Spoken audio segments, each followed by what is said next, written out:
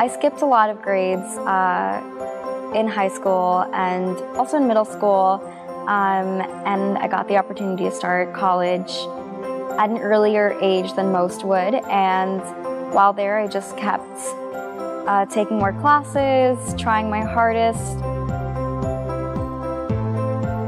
The best and most memorable experiences I've had at Brooklyn Law School are truly with the people that I've met here. Coming from Texas, I was fortunate in that I met a lot of different people, a lot of people who were in the same position as me, a lot of people who were just stepping foot in New York City for the first time, and it was really great that we got to make these connections.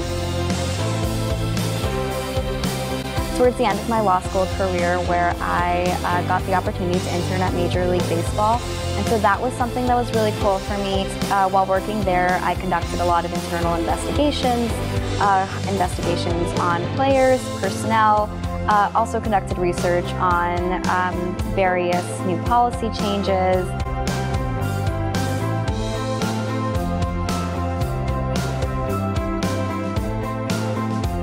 I don't feel like there's been any reason for me to feel younger or even to feel different, because it's just been such an amazing, welcoming, motivating, and inspiring community.